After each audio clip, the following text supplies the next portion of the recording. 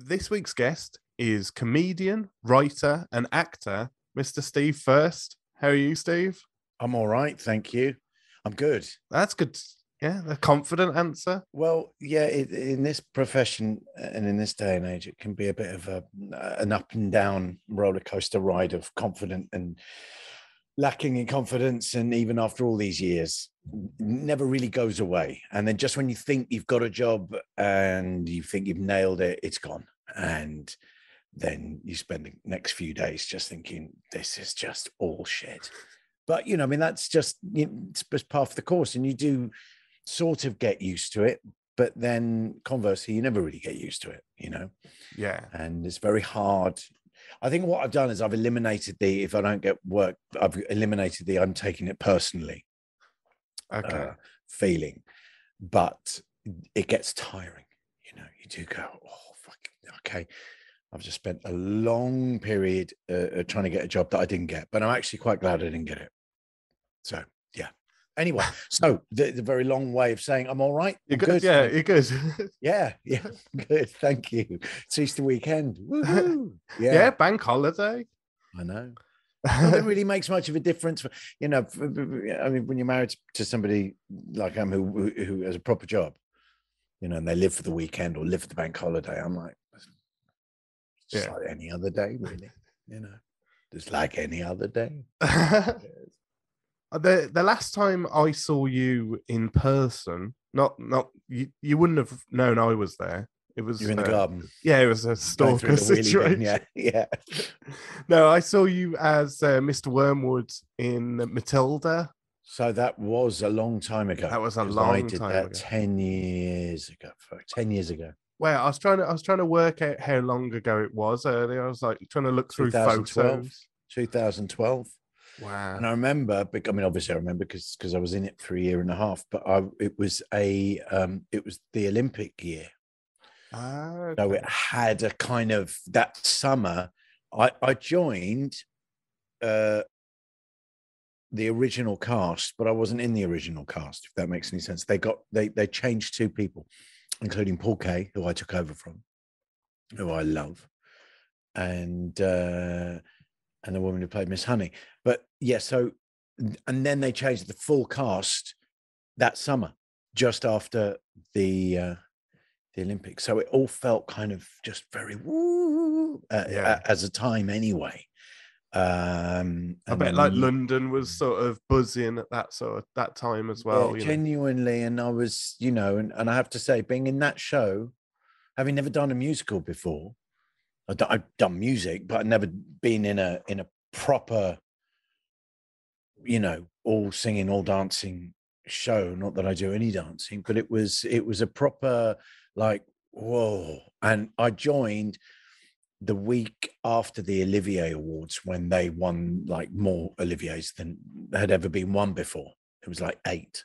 Yeah. And so it felt like, oh, wow, okay, this is literally the biggest show at the moment in the world. And yeah, so it was quite a heady time that year. It was a great year. And still, yeah. So I was going to say, still, it'll be it's sort of unbeatable. I think being in something that has that level of its own life, just it's almost bigger than the sum of its parts. Absolutely, yeah. Like I say, it was huge, wasn't it? That musical. I mean, like Tim Minchin did an amazing job with it. Amazing job. Yeah. I was so excited to go down to London to see it. And I'm not a big theatre guy in general. It's like very rarely that I go and see something in the theatre, but it's like, I that was a must see for me. Like, I had to. It's weird because I've started teaching kids. There are these PQA academies, Pauline Quirk academies. They're like Stagecoach, but they also do film and TV stuff. They film short films and they do their own film festival, and really well run. And they're sort of franchised as well. So people do pay to be on them. But, so it's kids who are just obsessed by being actors. And genuinely always the thing that they're most impressed with. Because, of course, they're all wanting to do musicals. is Matilda. I mean, they're all like, oh, you were Mr. Wormwood. Oh my God, properly. And you even now, and I went back to see it. My wife hadn't seen it. And my friend who played my second wife in it went back in and for 6 months. So I thought, oh, I've got to see it. And genuinely sitting there after 10 years and looking at it and going, this is still amazing. Because sometimes, we can phoning it in can be quite the norm for cast number 20, please, and it can feel a little bit, oh Christ, just wading through treacle, but genuinely like we were blown away. Nice to see. So how did that happen? Like you say, it was your first sort of proper musical. Did you decide you wanted to go into that, or was it offered to you? Or? No, it was a cut. There's more. Thank you very much. She pay up, did she? All right, okay. Excuse me, someone just bought a bed. Always doing deals. It was. I talked about with my agent, just saying, well, I'd give it a go doing musical. That'd be fun. And then this came up, so I already knew it was big. And I remember I bumped into Paul Kay at an audition, and he was like, "Yeah, I did it. We're coming into London with it. I've just done it in Stratford." And I was like, oh, mate, can't wait to see it. And so it was sort of there in my mind. I was thinking, I wonder if that's the sort of part I could do. Because he's not a singer per se. No. I can sing, but not like a full, West End Wendy voice. And I thought, well, I could see myself doing that. And then sure enough, but I say this to all the kids as well when I teach, that when you think you've done the worst you've ever done, and I genuinely thought it was an awful audition. I shat myself, not literally, but I was just nervous. And I walked in from the car, and it was a late one. It was like 7:00 in the evening, because it was the only time the director could do. And I can hear the person singing my song, but really, one of those sort of, and I was thinking, oh, just kind of that walk going, what? Really? And sure enough, literally 3 days later, they just phoned. There was no recall. It was like, as soon as you left the room, they all turned to each other and went, oh yeah, he's Mr. Wormwood. And I was like, well, that's, so I think it was because I had no expectation that sort of thing can come along. And then I did Made in Dagenham as a big musical, as the original cast of that. And it wasn't quite as, there's some fantastic songs, but another experience. And I'm now sort of hankering to go back into one.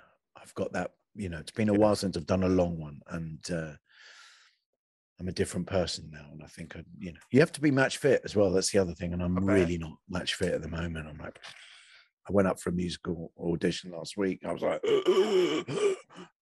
8 shows a week. I was going to say, it was like 300 shows of Matilda you did, wasn't it? Or 650. 600. I mean, obviously all at once concurrently, but it was a bit of a rest. Yeah, fuck me. It's like, although it does feel like it, because I was only working in the evenings, but because other kids are coming in and out of it, you've got to keep going back to doing tech rehearsals for, oh God, who are these pricks coming in now? And of course, these are the talent that are coming in, and you've got to replot it for them, and you've got to put the smile on your face. And of course, for them, if you think you were excited, oh my God, can you imagine how excited an 11-year-old's going to be being in that show? So it's very infectious, but it's very tiring because you're constantly bringing the next lot in, and so it doesn't really stop.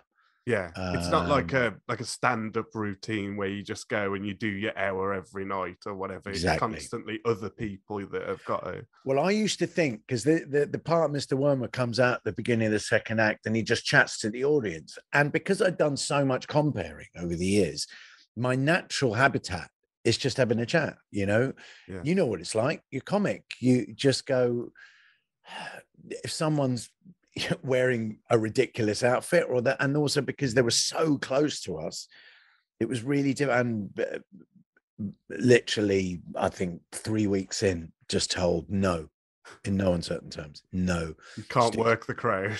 No, not at all. Of course, you will occasionally, if something happens, you can, but generally no. Really, they're really And that's the thing. I thought, oh, that would be good because that kind of lightened the load a little bit. I look forward to that bit. But no, they were like, nope, keep to the script. It's nice to be in a place where they still advertise things like the Dinosaur Adventure Park, it's time you came and saw us. That's humour. That's the humour of Great Yarmouth. Let's talk about some of your characters, if that's all right. Yeah. Well, one of my personal favourites, I know it's one of your bigger characters, is Mr. Lenny Beige. Yeah. Who's sort of like a Jewish all-round entertainer, sort of singer, cabaret. Yeah. Where did he come from? He was born out of years ago. I did myself and my best mate Mike, who we were at school with and then at college with, and then went into business together. We ran a comedy magazine called The Heckler Magazine back in 1990, with Britain's first comedy magazine. We published for a year, made nothing out of it. It was a labor of love, and that got me into doing stand-up as well, because we were promoting together a comedy club in North London. And then we started, again, collectors of just shit, of going to car boot sales and going, what the fuck? It's got a wall of games, of old board games. What we're going to do? Let's do a nightclub with board games. So we did. And then that became really successful. But again, the worst business model ever, because people would come in, they'd pay £5 to come in and they'd stay all night. The bar would do brilliantly, but we're like, there's no turnover of punters. It's like they come in and then they will play Risk for 3 hours or whatever. So the music we were playing them started to be easy listening, which then became part of that easy listening revival of the mid-90s. And we were doing this club in a friend's amazing venue in Mayfair in town. They said, we're getting our own venue, because they were part of a group. They said, we're getting our own venue. We'd like to give you the Friday night. It's just off Regent Street. It's a smallish bar with it's quite glitzy, mirrored. It's very 1980s. And we're like, oh, okay. They're giving us a Friday night. Let's do a cabaret night, but let's invent the character so it was always going to be, I'm going to do a character that I want, that you'd see in movies when people would go in and they'd have a supper cabaret club. That was the image. Yeah. So Lenny was sort of born out of that. And we had a lot of success very quickly, because we moved from there to an incredible venue called the Talk of London that no one was using. It was used. It was in the same building that Cats was in. Oh, so right. Cats, big theatre, New London Theatre there. And underneath it, because it was built on a concrete cylinder, so it had a rotating stage. So underneath it, they built a purpose-built cabaret venue. And this was in the 60s and 70s. And the only show that was on there was this tribute to the musicals for confused tourists. So they'd be bussed in from a Heathrow, just a load of Japanese tourists, like jet lagged, going, they've just checked into the hotel. Then they go to this show, and it was like you'd see 10 musicals in one show with a house band and eat awful food. And we walked into this venue and went, this is the best venue we've ever seen. We didn't even know it was here. Yeah. And the bloke who ran it, Ray McIntyre, he was like, yeah. Oh, what you're doing sounds fun. Yeah, right. Well, yeah, we'll give you a Sunday night.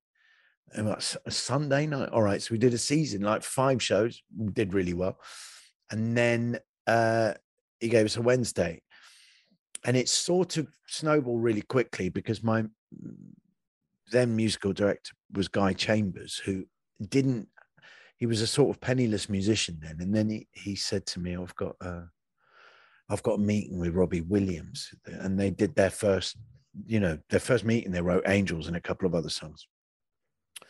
And Rob used to come, he became a very good friend of mine in the clubs, and he came down and would sing. And then as he became big, like stratospheric big, the club got written about. Lenny got pulled into that whole dragnet of just madness of, this is like mid to late 90s. It was crazy time. And even the time of New Labour, and I stood for Parliament as Lenny in Wandsworth. I got 101 votes and no policies.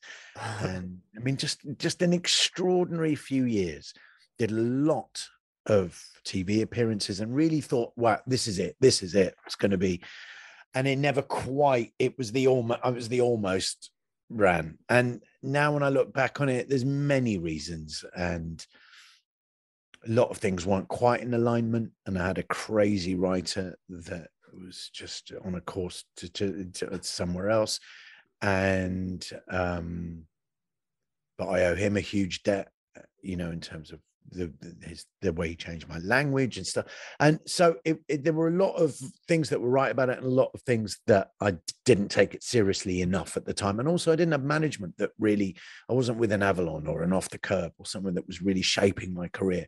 Yeah. I had a manager who's long since gone, sadly, but he really believed in me, but he only had me and a couple of other people. But so I sort of felt that I missed out on stuff, but I've digitized a lot of old appearances and stuff now. When I look back on it, you know, I'm still doing Lenny. I'm still very fond of him, and I'm taking him to America for the first time. Got a gig in LA in June at a cabaret venue with a friend of mine who used to play bass in my band, who's now a really successful film and TV composer in LA. And I talked to him yesterday, and he's like, "Mate, do you want me to put a band together?" I'm like, "Yeah." He went, "Fuck, absolutely." Because I'm going to play bass, and it's going to be, you know, and it's like, I'm only doing like a 70-minute show. But so very fond of Lenny, and he's been with me for so long. And even during lockdown, where I was doing broadcasts as Lenny, it felt like he's sort of constantly adapting, and I'm doing the best stuff as Lenny now that I've ever done. I'll do a Tom Waits show, I do a Neil Diamond show, and do improv shows and do, you know, whatever. It's like he's allowed me to still exercise those cabaret muscles that, you know, like the improvisation. Yeah, love it. I mean, absolutely love it. And he still stands, you know, completely separate to everything I do, because it's like living with another person, because I mean, it's nearly 30 years I've been doing Lenny. 94 was the first time. So it's a long time. And I'm a much better singer than I was then. You know, too much of everything. And I've got a very sensitive voice. And, you know, I know from doing a longer thing, you need to warm it up and warm it down and look after it, and don't go out and shout afterwards, and try not to, you know, smoke and try all of that shit. You know, when you're a kid. Your musical experience has made Lenny a better character in that way. Like the skills you wouldn't have had in 94 when you first started doing him, when he was just a big pair of eyebrows. Absolutely. Yeah. Where you're just like, I paint my face. And in fact, my wife went, "You need to take that look of Lenny out, because if you're putting that on a promo for America, they're going to think you're blacking up." And I looked at it, and she's right. The tan was so intense. I mean, so intense that if you didn't know and you just saw that, it would look very, very wrong. And obviously, the more mature I got, the more it toned down. It was so ridiculously over the top as a cartoon. And it's been really nice looking at. And also, we did 2 series of this variety pack for the Beeb that Partner was in, and Matt Lucas was my script editor, and Matt and Dave were in it. And it's really good. Yeah. And we made it for 30 grand a show, which was sort of unheard of, because we had the venue anyway, and because the band were friends, and, you know, we cut corners, but because everything was fully formed already. It was just film what we've been doing for 3-4 years. And actually, when you look back at it, you know, actually, this was a really good show. And I've always had that desire to do another show like that where Lenny is host, and it's not just about Lenny or my ego, but it's like there's so many people I've worked with still that are world class, not just great, but world class, that are still not really known for various reasons. And you're like, you know, whether they're in the jazz world or whether they're, you know, someone like David McCalmont, who's one of the greatest singers I've ever heard. You know, he's had a lot of success over the years, but he's still not, you know, he would struggle to sell a big venue himself. And yet he's as good as anybody I've ever worked with or seen. And yet, so you know, I've got that thing of it's like Lenny could still be the kind of ringmaster in a circus of less freaky people, but more, you know, just genuinely quality people. Because shit, some of the acts we had, it wouldn't go. You couldn't even write the names down without people being offended. I mean, genuinely, you know, like Spanky Botty Shakespeare, nah.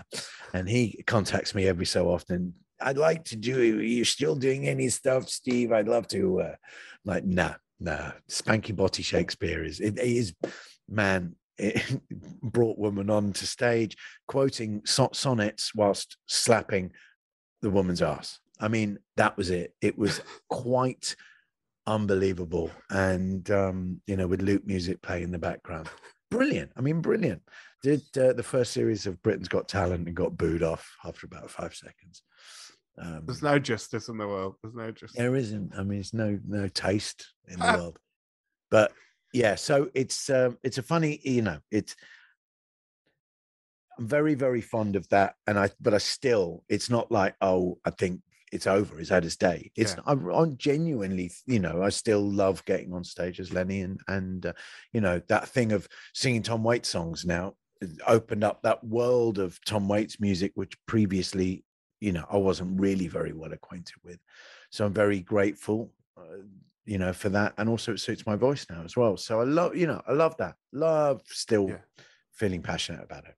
I may be dressed as a clown, but push me and I will strike you. One of the things I remember, and this is going further back than Matilda, one of the things I remember seeing you pop up on, and I don't know why it's stuck with me, but it really has, was you playing Ronald McDonald on Marcus Brigstocke's sort of late nights. We did a thing called the Late Edition. That was in 2006, maybe. Whoa. We did about 2000, between 2006 and 2007, maybe 2009.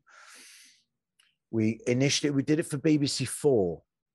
And it was like the Late Edition. So Marcus was host, and I was brought in to do all the characters. And we did it initially on the radio for a couple of episodes. Everyone was very happy. Bill Dare was producing. He did the Now Show and other stuff. And it was Marcus. I knew anyway. He's a brilliant stand-up and just fantastic at doing topical stuff. Great writers, and then it went live, which was really exciting. We were genuine, you know, we were like, so that if I was doing 2 characters, you know, it was like, I've got 12 minutes to get out of that into another one and then do the live link up and make it look like it. So it was, you know, it was like, this is genuinely exciting live TV. And we were desperate for it to get a BBC 2 repeat, but they got, according to the BBC 2, well, because we've got, what's the long-running Friday night panel show? Oh, Have I Got News for You? No, the one on BBC 2. The one with stand-ups on it. Mock the Week. There you go, Mock the Week. Because we got Mock the Week, we don't think we can have another topical show. We're like, it's got nothing like Mock the Week, except it's slightly topical. And they were like, no, we don't really want to. I mean, you're like, no, it doesn't even have to be on the same night. But they were really reticent about it not having a repeat. So consequently, you have a window really to repeat a topical show. Otherwise, it's pointless. Yeah, it's not topical. And they went, no. And after a while, Marcus went, I can't keep doing this for no audience. It's just too much work and too debilitating. But some of the characters in it were great. And, you know, like that, and that McDonald sketch is an absolute doozy. It really stuck with me. It's like, isn't that a bit sinister? You're like, I'm a clown who feeds fattening food to children. I wrote the book on sinister. I know, beautifully written, and not by me, I should say.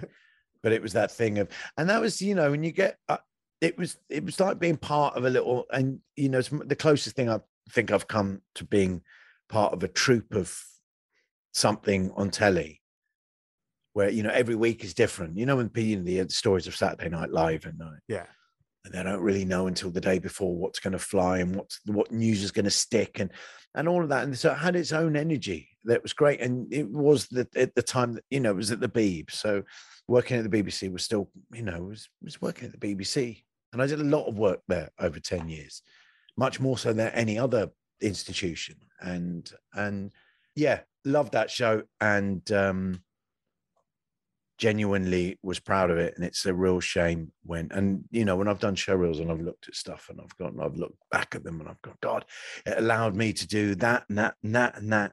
And you don't even have a chance to kind of work something up. You're just thrown in the deep end and do it. And love that.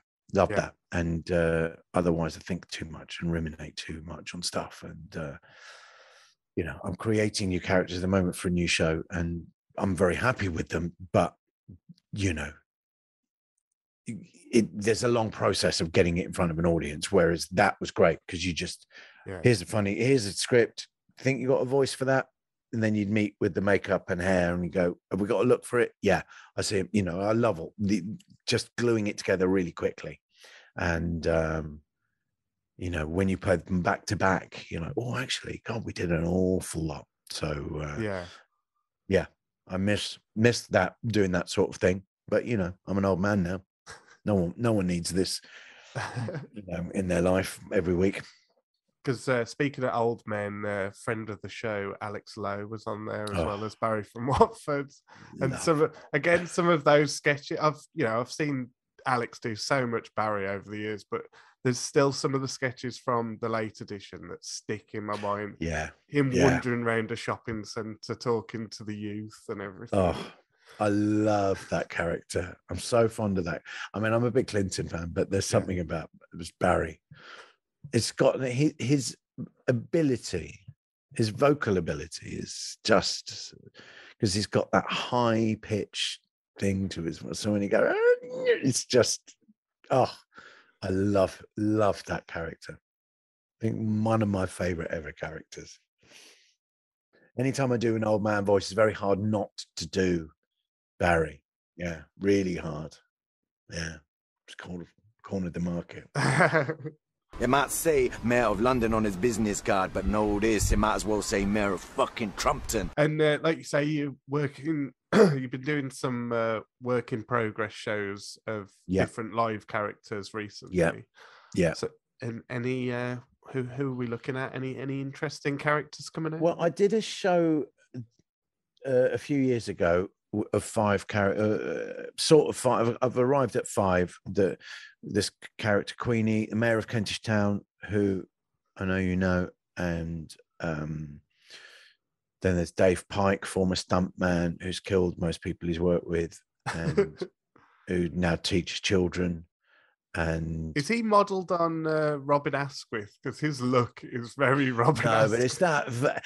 And the weird thing is, I was trying to get my pet camera out, but I was driving a few weeks ago on the motorway, and there was a bloke who had his own car on a trailer, stunt driver, and it was the font and the look and everything. And I was trying, one of those trying to, didn't manage it, but there's just a look of certain people, and I think Asquith is absolutely, you've hit the nail on the head with, he's got a leather, and he talks about his leather blues on. It's a blues on. It's not a jacket, it's a blues on. It's like it's like a jacket, but more like a blouse, and cowboy boots and a belt buckle. And the minutiae of what people wear, I've always been obsessed by, and at the risk of almost getting me beaten up on many occasions, that thing of staring too much, of going, making the mental note, like the RoboCop.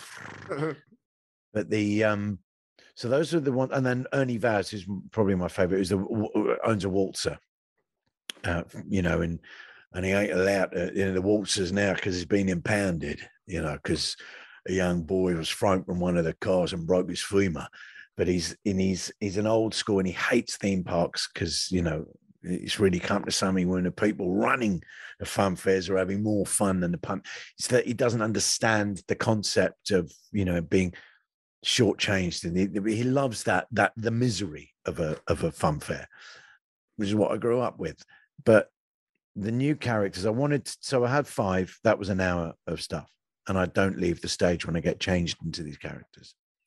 And then I thought, well, I want to do new ones that I sort of created a couple during lockdown. One was a druid who is a freelance corporate troubleshooter as well, but using ancient, druidy stuff to solve major corporate problems out. And then there was a sadistic geography teacher. Again, we've all had them, and they're all quite different. They're all I think they're all ready now, when you kind of keep changing them and keep kind of, I can spend too long kind of poring over the minutiae of everything. And you got to go, no, these are them. Now we need to take them out and keep doing them where they sort of land, you know what it's like. Yeah. But for characters, it's different from stand-up because you sort of have to be quite rigid with the script.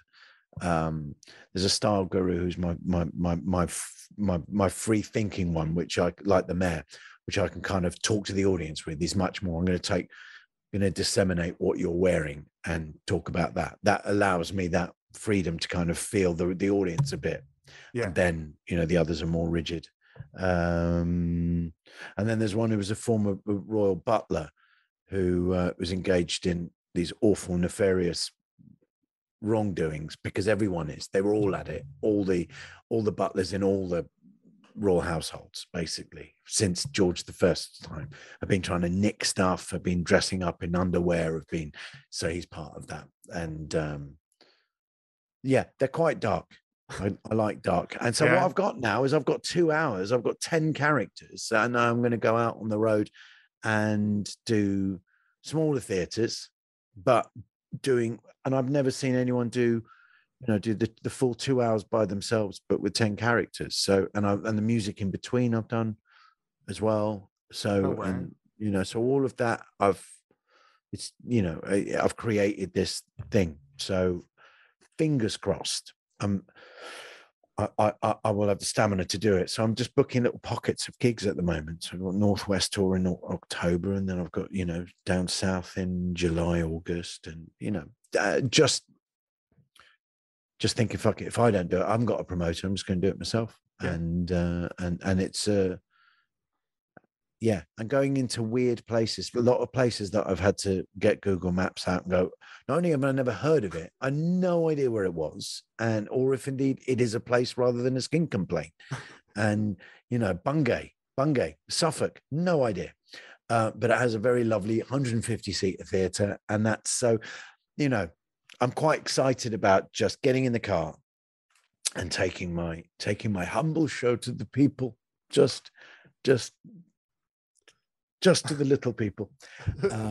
But yeah, so it's going to be an interesting one, doing 2 hours of it. Fuck, I think I'm mental. And where can people keep up with you if they want to find out about these shows? Where's the best way to? SteveFurst.com. Steve Furst, easy. SteveFurst.com, easy.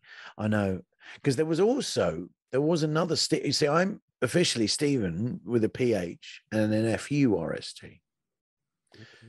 When I grew up and we got into Animal House, the film,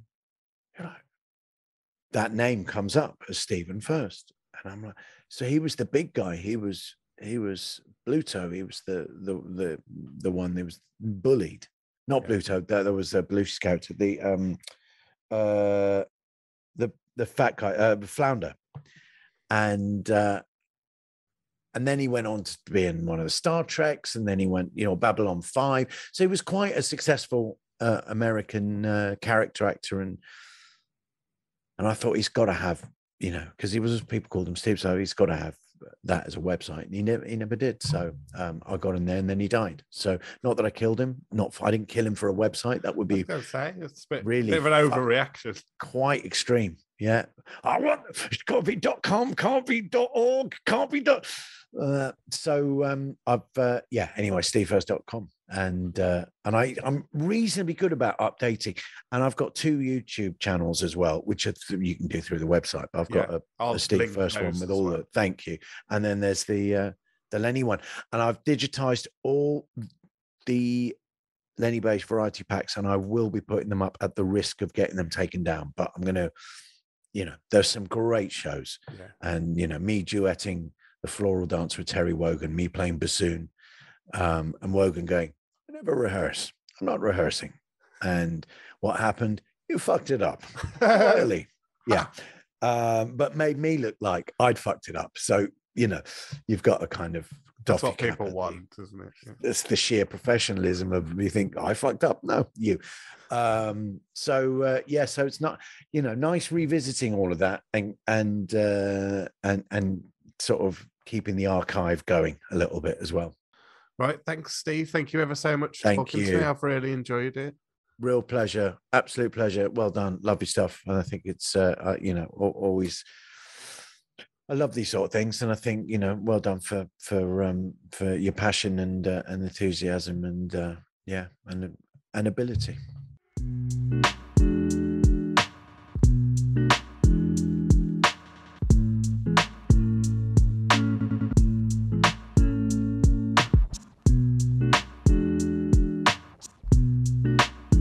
You have to embarrass yourself, Mark.